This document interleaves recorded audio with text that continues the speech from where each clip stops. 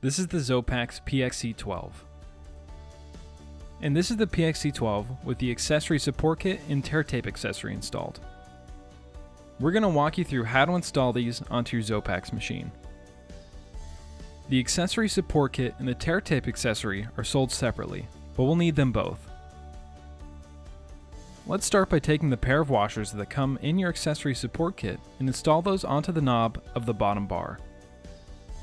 You can see that this knob loosens easily by hand. Just slip the washer onto that bolt and replace the knob onto the end of the bar and tighten.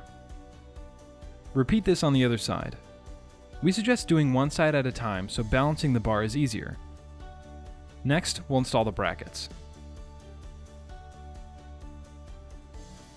Using a screwdriver, remove the screw from the end of the top bar. We'll be replacing this screw.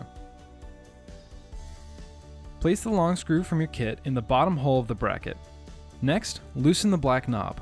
The forked end of the bracket will slip over the bolt of the black knob. The washer we installed in the last step will stay on the outside of the bracket closest to the knob, and the bracket is on the outside of the blue frame. Tighten the screw into the top bar and secure the black knob. Repeat this step on the other side of your machine. With the brackets in place, we'll move on to installing the accessory bar. To install the accessory bar, remove the screw from each end and secure through the top hole of each bracket. Tighten the screws.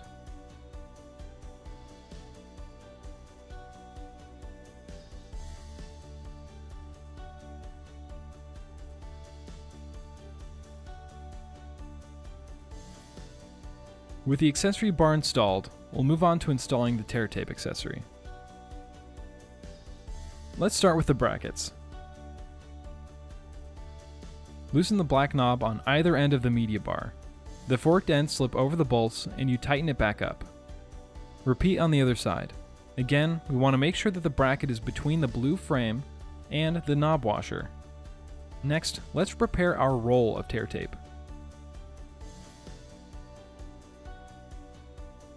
We need to install these end caps onto the ends of either side of the tear tape roll. Set this down and grab the small bar from your kit. We're going to remove the screw on the end and reattach it through the bracket.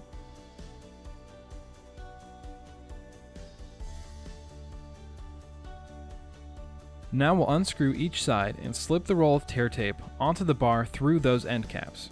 You want to make sure that the tape on the roll is coming over the top of the roll toward the front.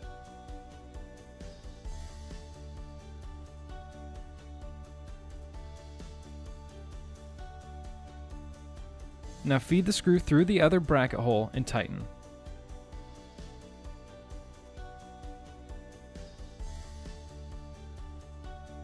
Next, we'll install the tape alignment arm. Unscrew one side of the accessory bar and then loosen the other side a bit. This will give it a wider range of motion.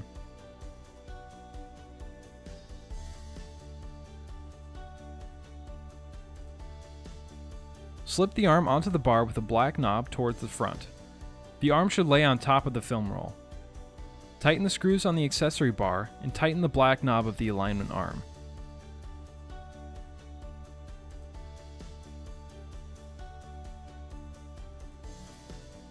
Attaching the tape to the film roll can be a bit tricky. Make sure the tape is coming up and over the top of the roll toward the front of the machine. You'll notice that the underside of the tape is a little sticky.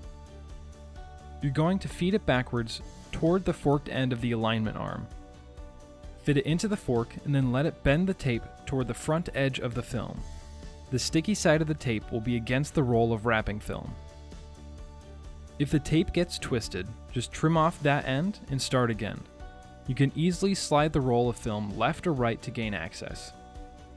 If you're installing this on a full roll of film, you may want to adjust the large brackets forward to allow a bit more clearance between the roll of tear tape and wrapping film roll. With the tape in place, pull a couple of feet of film through. This will align the tape with the arm. If you notice the arm bouncing as you pull the film, simply tighten the black knob on the front of the arm.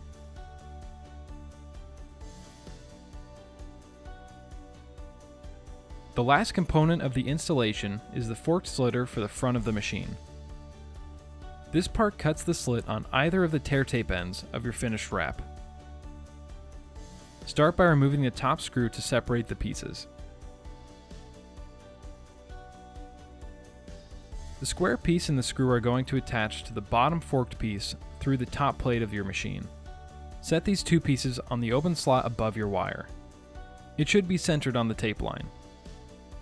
You don't require needle nose pliers to grip the forked piece, but it can make it easier to hold it in place while installing the screw.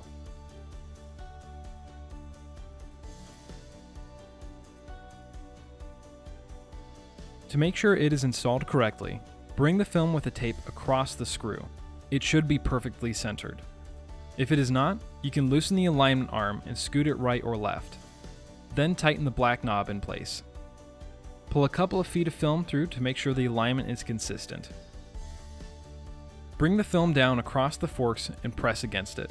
The fork should pierce the film on either side of the tape. You have successfully installed your tear tape accessory.